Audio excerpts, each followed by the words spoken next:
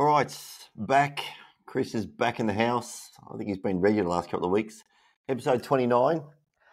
We thought we'd change things up a little bit today. We were just quickly chatting off air about some of the dumbest and stupidest things we've ever seen in our training sort of life, on the track and off the track. I've seen some pretty stupid things on the track and some pretty stupid things in the gym. I thought we'd just have a bit of a funny session, talk about some of these dumb things. So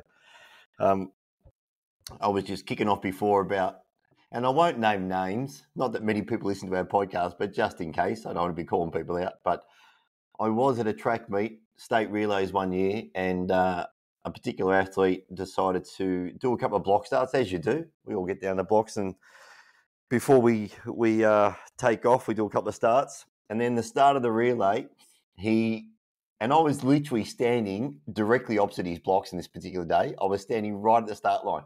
People are screaming at him, and he's on the start line without the baton in his hand. And he's taken off and didn't realise. He ran the entire first leg with no baton, and he got to the first change and realised he didn't have a baton in his hand. And I actually think they kept running for a bit. I think the second runner kept going as well, and then the third runner stopped. I can't remember how far they got round, but and people were screaming at him, "You don't have a baton, you don't have a baton." But didn't register, kept going. And you know this particular person, and it doesn't surprise either of us that he would do something like that. But very funny to see someone going around the track without a baton. It's an imbecile. The only other imbecile I know, which I was really unfortunate to be in a relay with him, and only twice in my life, and both times the baton did not go around. I was the anchor leg. He was the third runner. I didn't hear any commands, didn't hear a thing. I started running into the zone, and then I just felt the baton hit me in the back. So he threw it at me. Threw it, hit me in the back. It was one way to make up a few metres. Yeah. At that point, we were in first place. And once it hit me in the back, that was it. 4x1. It's done. So...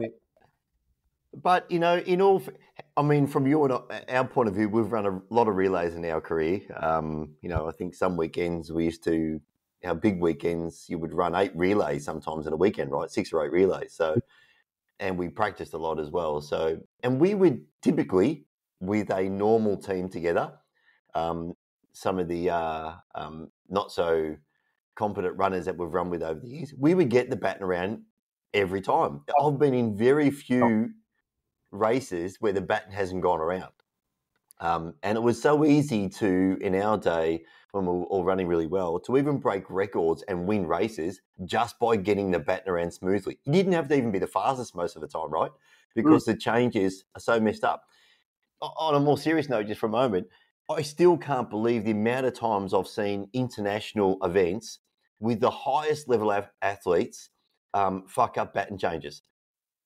Like, I've seen the US team do it so many times, and you think to yourself, how do you get that so wrong when this is your job? 2 reasons.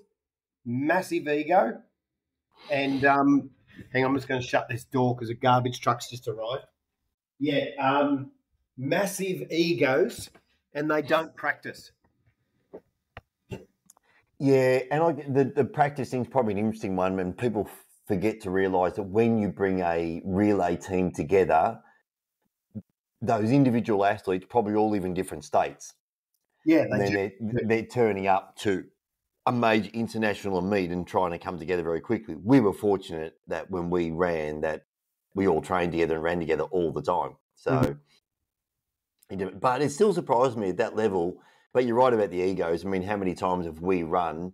And our problem was always you throw some other unknown into our relay team, and someone either takes off too early or takes off too late. They just don't know that drill of, and going when you go. Well, interestingly, and I mean, I've only ever had the baton not go around twice, and it's the same guy every time. But last year's Queensland State Relays was a 4x1. Because I've got a strong 200, so I'm obviously going to run the longest leg. So I'm running the back straight. This guy, who was the second change, he's the third runner. He's standing in lane 4. I was in reasonably good shape. I'm running like 24 low for a 200. So I'm coming in fairly quickly over 100 meters. He did not move. He stood there like a statue. And I'm looking at him going, well, he's going to start running soon. He did not move. I ran into him at full speed. I hit him. I bounced him into lane 3. I ended up in lane 5 and impeded another runner. He jumped back into the lane. I literally just handed it to him and he started running. They didn't disqualify us. What? Didn't get disqualified. I couldn't believe it. And that would have been singly one of the worst changes you could ever imagine.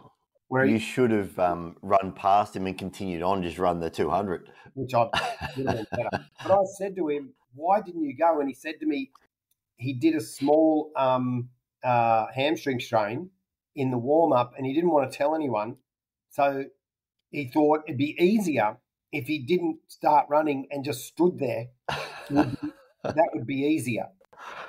And, anyway, it was an absolute debacle. People watching just were like, when you hear the crowd make a sound like when someone falls in gymnastics or something. Yes, yeah. Everyone go, oh, like what's happened. That's what you heard. Because it wasn't Masters state relays. It was the state relays. Yeah, state relays, yeah. Yeah, there's some interesting things that happened. Talking about gymnastics, it just made me flash back to remember that year many years ago. God, I'm talking about it's probably in the 80s now, when that gymnast on the vault ran straight into the end of the vault. Yeah. You ever seen that clip? Yeah. They're literally at full tilt and they hit the board and they just hit the end of the vault. It stops them completely dead. I don't know whatever happened to that person. They must have broken a few ribs at that speed and power. That's a weird thing. That guy was so strong and robust, it just winded him. He walked back and then did the vault. Really? It was fine. It looked way worse than what it was. But when you go back and view that clip and then because most people just view that clip and never see what happened to him, he actually went back and did the vault. And what about the guy at the last Olympics where we were talking about, I think you showed me the clip of the guy in the long jump getting it completely wrong in the air. Oh, yeah, that was from Jamaica. Yeah. Flew won world championships and flew through the air and landed on his head. But PB, he'd never jumped. It's the furthest he's ever jumped in his life. Landed. Oh, really? Wow. It was a personal record. But a lot of people also forget the year 2000 Olympics where every single female vaulter fell. Every one of them. Then I was at the vault for the 2000. Everyone fell, and then they realised they put the vault was at the wrong height. Oh, that's right. That's right. Remember that. They did. So if you practice at a certain height and it's the Olympic height, your body is just so trained to that height. As soon as if there's any change, you're off. So they're all falling, and no one knew why. They're all getting it wrong, and then they realised they'd set it at the wrong height. I mean, how did you get that wrong? Beyond me. You get isn't it? Do you know what I mean? Yeah, I know. Exactly. You get one job. It's almost like, the other day not too long, we had a really a high performance event. We had our Olympic athletes there looking for qualifying times from Paris. I'm standing on the track because I'm the official starter. And I looked up at the box, and this wasn't my job. And it was a 400 hurdles. And I got on the walkie-talkie and I said, how many times are you expecting these guys to jump in 400? How many hurdles do you reckon they should have to jump? And they go, they've got 10 to do. And I said, well, you might want to have a look at the final bend because there's no hurdle out there. They're going to come through counting steps, expect to jump and see nothing. And unbelievably, no one had noticed. Yeah. Except for me. And they went, oh, my God, quick. And they ran around like, rabbits trying to get that last hurdle. I said, these are just things that you should never miss.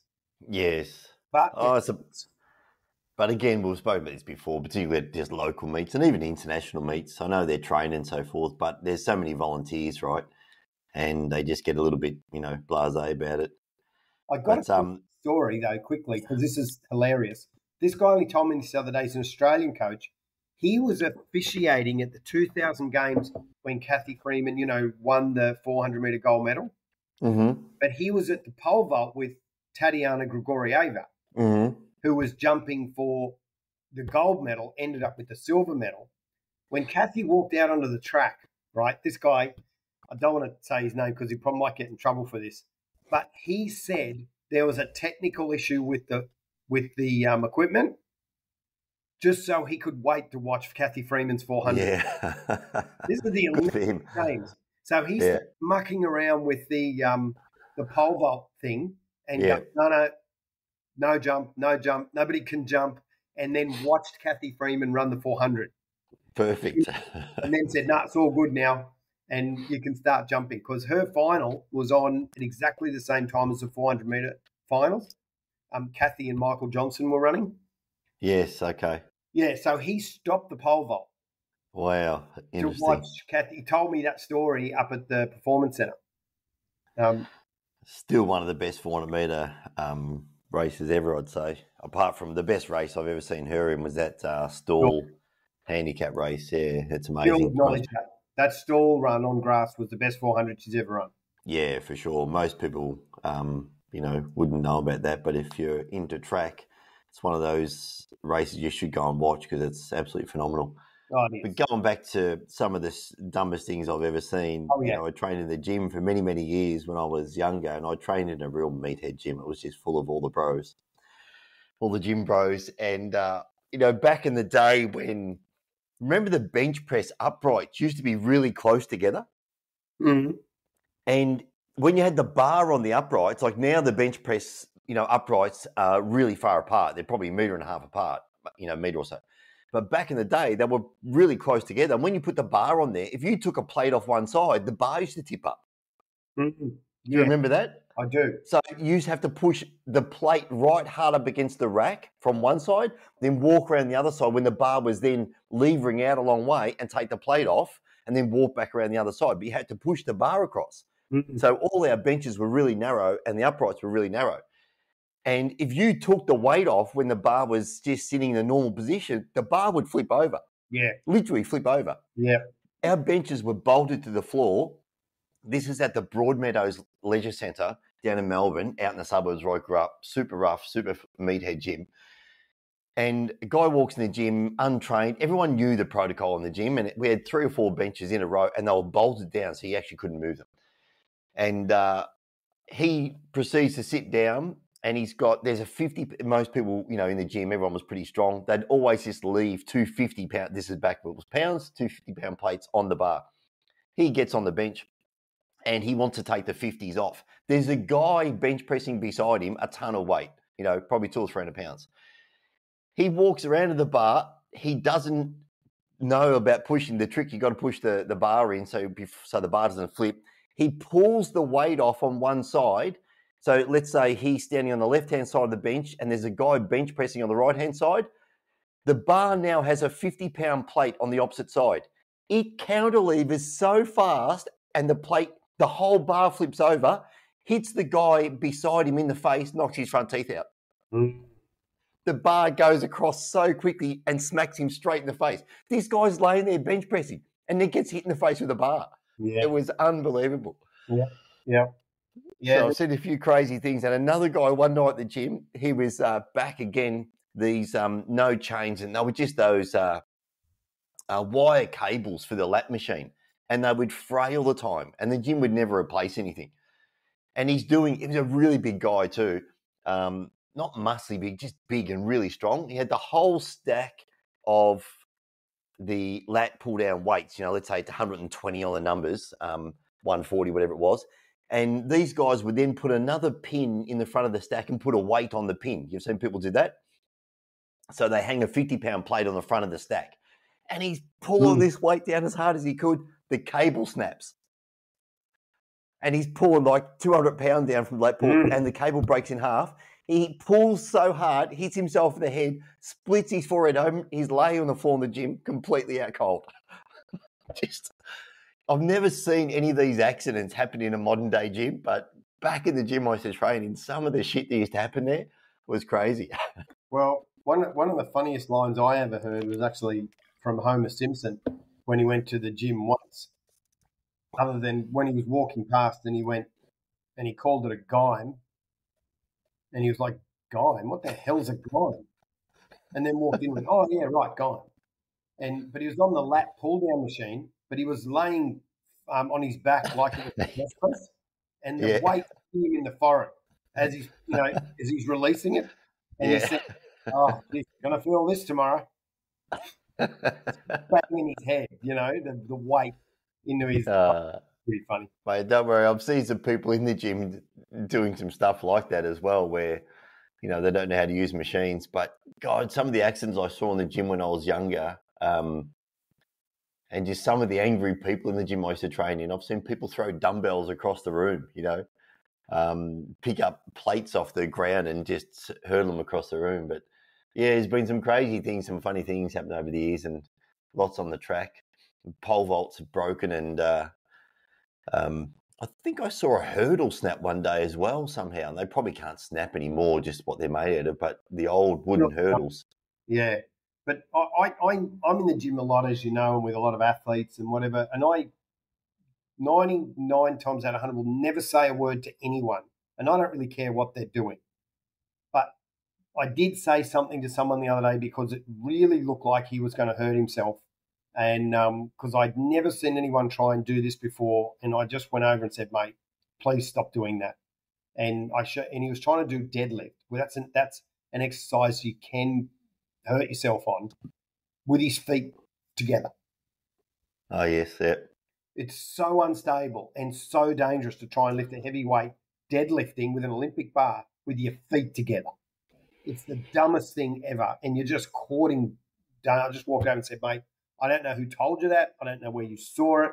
But, mate, get your feet apart and get your hips and get in the right position. You are just, but everything was wrong. It wasn't just the fact that he had his feet together. Everything was. Yeah. And because he was a younger guy, but a big guy, and everyone is looking to PB in the gym, all they're going to do is give themselves a back injury. Yeah, for sure.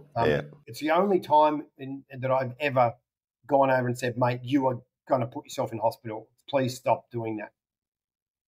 Yeah, I think I've reached that point as well. Every now and then when I'm in the gym, you want to go over and actually, give someone some advice or some help or whatever, but I try and avoid it now as well. Never do it.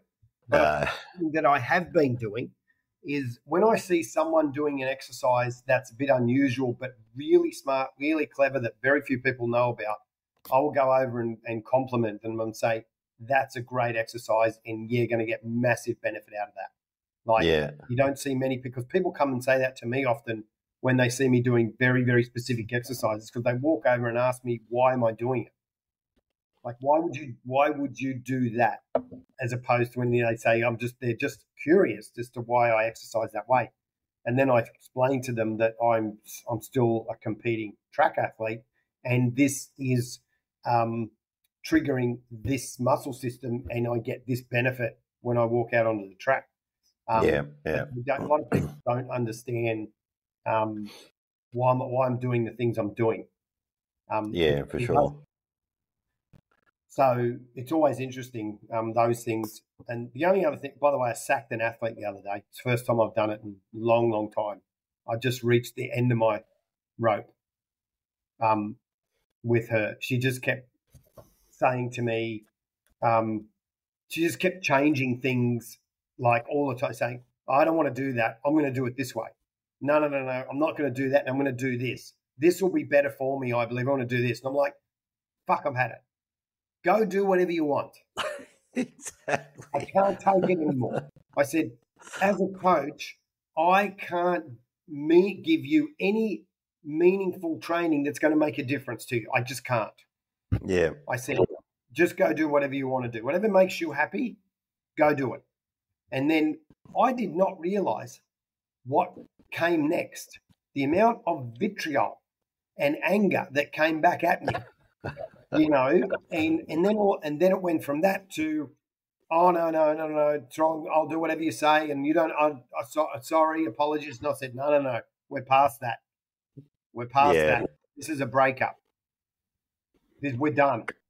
Got to And she stand your ground on some of these things sometimes. And who's got the time to waste with people like that anymore at said, our age? I mean, no one needs that rubbish in your life. And as you said, if people, like if everything you say to somebody and they're coming to you for advice, but then everything they've got a counter argument for, what's the point? I mean, just as you said, I mean, clearly you know what you're doing. Just go and do it on your own. yeah, just You'll go be do fine. it.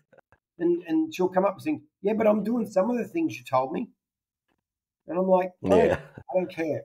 I said, you've just come to me now after I've just done 4 weeks of programming and progressions on where we need to go. And you've said, no, that won't work.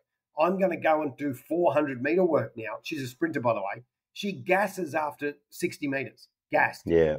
Can't run beyond 60 meters. Now she's going to go out to 250 meters and 300 meters and is telling me that will work better for her. Yeah. You're going to run those distances so slowly, it's a waste. You won't get anything from it. It's a waste of time. Yeah. Running 45-second 250-meter reps is a waste of time. You'll get nothing from it. I said, unless she's an 800-meter run and she's doing 25 reps or something. She's not. And I said, if you're not happy with what you're doing in the 80-meter progressions I'd actually shorten it up to 20, 30s, and 40s to correct the things that are going wrong in your life. It's not taking you out to 250. I promise you that's not the answer. She said, yeah, well, I'm going to do it anyway. And I said, good, you're on your own. Yeah. Good luck. And I haven't said that to anyone in probably, years, where I've been tolerating this, by the way, for months. Because I know her. If it had been anyone else, it'd be gone after a day. But I've kind of I've tolerated it, but I just lost my mind yesterday, so I can't take it anymore. Does she? She hopefully she doesn't listen to your podcast. Yeah, I hope not. And I'm How not. do I find her? Maybe I need to send it. Look, there's a fine line for everyone. At some point in time, and I've got to this point in my life as well, and not in a bad way. And you said something to me a while back, which I'll tell you in a moment. You just got to, and it's not even about like cutting. I don't even see this cutting people now. You just got to move on. Life is about just moving on, and you get to a certain point in life, and you just got to realize what's important and what's not anymore. And I hear these stories with personal trainers all the time about trying to help our clients. And every bit of advice they give them, the client's always got another way, a better way, or why that won't work, right? Oh, that won't work because. And it's like, well, what are you paying me for? What are you coming every week for? You clearly know more than I do. Just go and do it yourself. Yeah, but you said to me some time ago, and I repeat this all the time about, I had a close friend who we've parted ways as friends after 25 years. And I don't even still know the real reason why. He's never actually explained to me, but he just won't speak to me. And I was a bit disappointed, and you made the comment one day, well, just because they've been in your life for 20 years, it doesn't mean they've got to be there for another 20 years going forward. And I just thought, it's so true. I mean, maybe that point, they've served their purpose for that first 20 years, right? And maybe they don't need to be there now. So, yeah, you've got to move on from these people in our life at our age, mate. It's just not worth it. Well, like I always say to everyone, everything that has a beginning has an end. 100%. Sometimes it's a day, sometimes it's a lifetime. But it's just like, and the other bugbear that I've had, and it happens every January, but this year I really, really lost my mind with this, which was, as I mentioned to you earlier, about New Year's resolutions. Yes. The person that walks up to me, and it happened the other day, and they said to me, Chris, this is the year. This is the one. This is my New Year's resolution. And I just went, stop talking to me. It's just done. I think if you had to wait till January 2024 to decide to do something about your pitiful situation, it's never going to happen. Ever. No. You're done. You give up. Go back to KFC and have another bucket of chicken. You're finished. That's why I said, don't even tell me. I don't even care what you have resolved in your mind, because I promise you it's not resolved. I promise you. I said, you won't make it till the end of January, let alone the year. You forget it. And I don't care you think I'm horrible or I'm not encouraging. I don't care because you won't do it and don't tell me. Mate, you sound like David Goggins.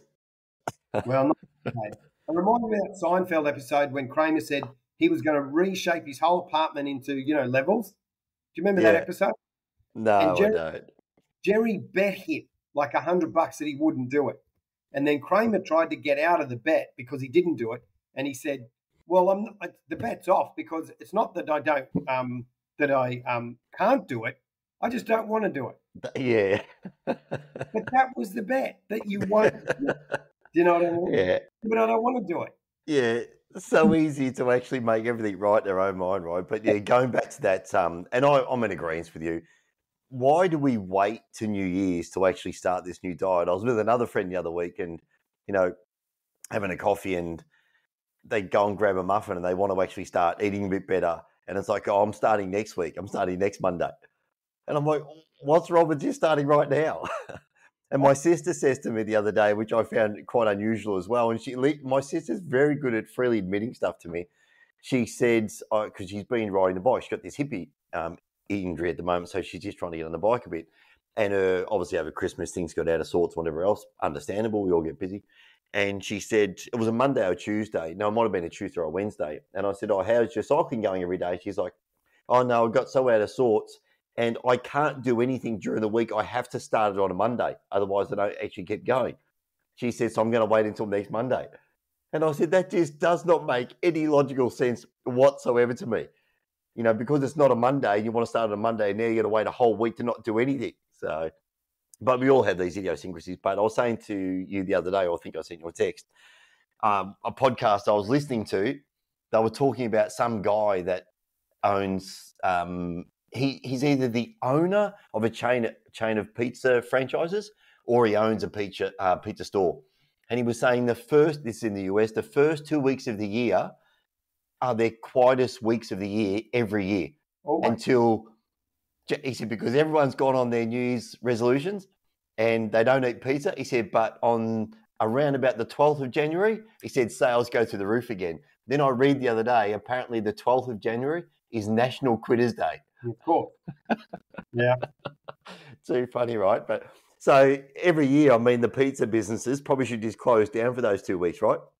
Just say, okay, we have these 2 weeks off. It's just take our break every year and we'll come back and we'll have these booming sales. But you read it everywhere. Every single man and his dog has this New Year's resolution, and how many people actually follow through with anything? Why make these particular crazy claims? And I'm going to start on this day. Well, that's when people tell me they're starting tomorrow, I tell them, don't start tomorrow. Push your start date out. Yeah. Because the further you push it out, the further away that date is to you quitting. Yes, so true. Just pushing your start date out. And then your quitting date gets further and further away. And that's a good thing.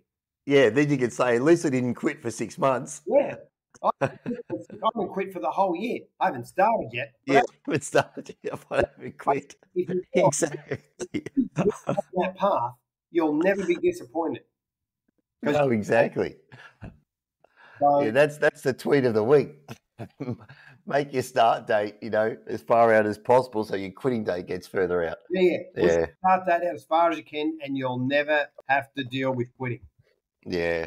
That's I don't know why. the thing you can do. So I think that's the these people cannot be helped. No, mate, and we've spoken about this so many times about the world. Gym memberships have gone through the roof. I read the craziest statistic yesterday, considering when we're in a country of only 26 million people. Planet Fitness, how many members do you think Planet Fitness has? Globally? They're not global, are they? Are they global business? Yeah, they're opening here in Australia. Oh, okay. So maybe it's a global number. I just thought they were in the US. In the US, though, Jesus, Planet Fitness, it'd have to be in the millions, surely. 20 million.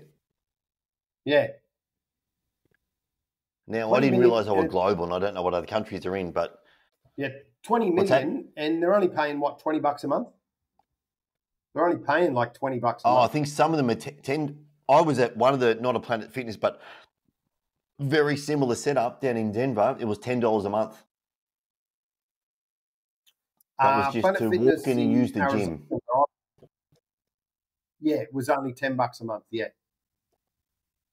It's amazing unbelievable. compared How to do you here. You can't, right? But obviously their model works because it's really profitable now. Apparently the It business is is doing really well. the one just opening up in Southport, which is they've been advertising everywhere to try and get people. But I'm paying like $17 or $18 a week, but I get track, pool. I get everything. Yeah, So that's I think for that money, that's not bad. I'll pay that for the facilities that I need. But you have a cold plunge there? I think I've asked you this. Yeah. What's the temperature they run the cold plunge at? it's not cold enough. It's only around 14 degrees. And the reason that they don't want to get down to where I believe it should be, which is 8 or 9, is because it's a government asset. And that whole, if it gets too cold and someone has an accident in there, they're liable. So they keep it at about 14. If you go to recovery centre, they get it down to 8 and 9 degrees and a little bit chillier. Yeah. That's where it needs to be, in my view, around 8. Yeah. I just find 14, it's just, I can sit in there for a long time. Yeah, that's ocean sort of temperature in the winter in Sydney. It takes too long to get the effect you want at 14. I've read, look, I know other guys are going down to, Mick's just set one up at home in Adelaide. He's down to 7. He had it down to 5. He said his wife can't use it at 5, so he's gone up to 7. I thought I read the science is basically saying between 9 and 11 degrees is optimum. Yeah, 8 to 9 is optimum, is what the science is telling us. So, I just know that when you're in 8-degree water or 9-degree, your body's going to react really quickly. Yeah. 14 degrees, it just takes a little longer. And the thing is, if you can get it done at 8 in minutes, why just sit around for 20 minutes in 14 degrees? I don't have the time or the inclination to be sitting in there. When I just need to be in there for 2 to 3 minutes and then into the hot stuff. Yeah, they were saying that or some podcast I listened to a few weeks ago, and I haven't actually dug any deeper in this. I've been using cold forever, not at that cold, obviously cold showers and cold water. And I've always, whether it was placebo or not, I've just always loved the effect. But this scientist was basically the research they're showing now, and she did pull a lot of papers that other research around the world, that it's, she said 9 to 11 or 8 to 11, whatever, or somewhere around there. And 11 minutes per week combined total, gives you massive effect. And it's not 11 minutes in one sitting. It's doing like, 3 to 6 minutes per day or every other day. And they were saying that between 11 minutes per week, maybe is a minimum, can't recall. That's where you get the benefit from. So, yeah, my plan is if I get up to, or when I get up to Queensland, I really now I want to get myself a little townhouse somewhere because I really want to put a sauna and a cold plunge in the backyard. Just have a little freestanding townhouse, and that's how I'd like to be set up there. Yeah, they're good. So, it goes from a recovery point of view. I know for me, I like to do 2 minutes in 8 or 9 degrees and then 1 minute in the warm, and I do that 3 times, and that's all. Don't need any more. Yeah. And I get a really nice effect from that.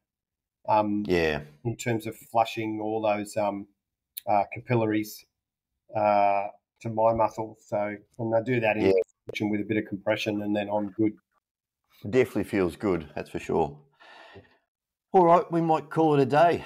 A couple of stupid stories about people doing stupid things on the track and the gym, and New Year's resolutions. People doing crazy things there. That's never going to change. That's just going to go on forever. We need to somehow develop a business around that. I don't know how we extract money out of people, but maybe they've got to pay for their, to actually be involved and have a commitment somehow. And then, if they last over a month or 2 months, they get their money back.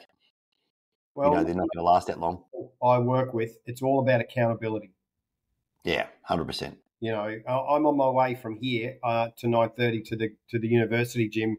I got 2 young athletes, a 19-year-old and a 24-year-old, both female, very good sprinters, but I just do not understand what to do in the gym, and I'm just going to give them a base level of exercises which will help them on the track. Yeah, sure. So yeah, that's my next part of my morning. Good. All All right. right. Well, that's a wrap. Until Very next time. okay. Done. Cheers. All right. Bye.